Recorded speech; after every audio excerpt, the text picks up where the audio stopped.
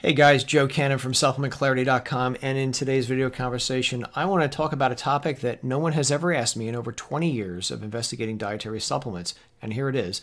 Does creatine supplements, cause your hair to fall out? Again, I've never been asked this before, and when it crossed my computer screen the other day, I thought, well, let's take a look at this.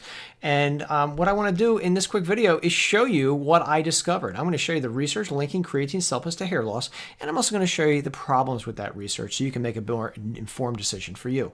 So why, first off, do they say creatine causes hair loss? The logic goes like this. We've known for a long time that hair loss is linked in some people to elevated levels of DHT. DHT is a metabolite of testosterone. And so high levels of DHT appear to be linked to hair loss in some individuals. Well, there is also some evidence that creatine might raise DHT levels. So if hair loss is linked to DHT and creatine raises DHT, ergo creatine causes hair loss. Let's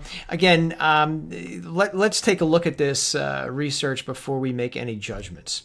Here's the research linking creatine to elevated levels of DHT. This is a study that came out in 2009 from South Africa. It involved 20 rugby players who took a placebo for 3 weeks or creatine for 3 weeks, and they measured their DHT levels. Well, lo and behold, interestingly enough, they found that the DHT levels in these rugby players was 56% higher during the loading phase of creatine. That's when they took 25 grams for the very first week. And then the DHT levels dropped to about 40% higher than normal levels during the maintenance phase when they were taking 5 grams of creatine per day for the remainder of the study. This is pretty interesting, but I looked at the study and I had some questions. Number one, this study did not measure hair loss. It only measured DHT levels. I want to point that out because this is the study people say is the reason why creatine causes hair loss. But they didn't even look at hair loss. They only looked at DHT levels. They're different. Now, the other thing you want to look at is it only had 20 guys in this study. It wasn't 100 guys, 1,000 guys, it was just 20. So generally when you look at research, the more people in the investigation, the more believable the outcome might be. That said, dietary supplement studies usually don't have a lot of people, so I can give them a pass on that. The other thing I would say is it involved only guys, so any women who are watching this and saying, hey, has creatine caused women's hair to fall out, there's no evidence either way of that. Again, this only looked at guys. One of the things that a lot of people don't talk about with this study is that testosterone levels didn't change at all in the people when they were taking creatine supplements. This I thought was odd because DHT comes from testosterone. So if DHT levels went up, how come they didn't notice any increase in testosterone levels?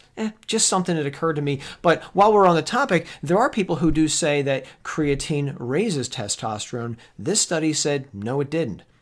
The other thing that I want to throw out to you is that this study came out in 2009. Here we are at 2018 as I say these words. And my question is, where's all the other creatine raises DHT studies out there?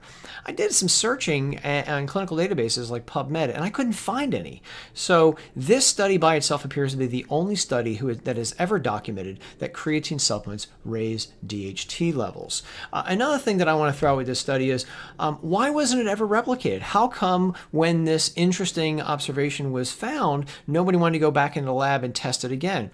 I don't have any clear-cut answers on this.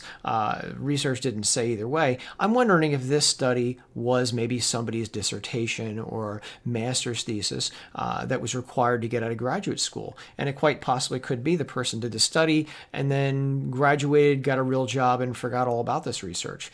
It's possible. I don't know either way. It's just something that jumped out at me as when I was reading the study. But DHT levels aside, what about hair loss? You can say creatine causes an elevation of DHT. Okay, that's nice. But does it actually cause someone's hair to fall out? I looked into this and I can't find any study that has actually looked at hair loss with creatine. So, to be honest with you, I can't say either way because the research doesn't seem to have been done. And I'm quite surprised at that considering all the hoopla about DHT levels and creatine. So, if you are a graduate student and you're watching this video right now, wondering what you want to do your master's or your master's thesis or dissertation about, this would be a good topic. Hint, hint, wink, wink. Send me an email if you ever do this research. But again, that's the big question. Everybody says there may be something to it, but until somebody researches it in a laboratory, I can't say either way. That said, if you've taken creatine, been taking it for a long time, haven't noticed any more hair in the drain or in the sink, I'm not worried about this. Again, no studies have looked at this, but there's only one study that noted an elevation of DHT levels. So whether or not that's a real effect or not, I'm honestly not sure of. But if you're real paranoid about this, go to the doctor, get your DHT levels checked. What the heck? Can't hurt.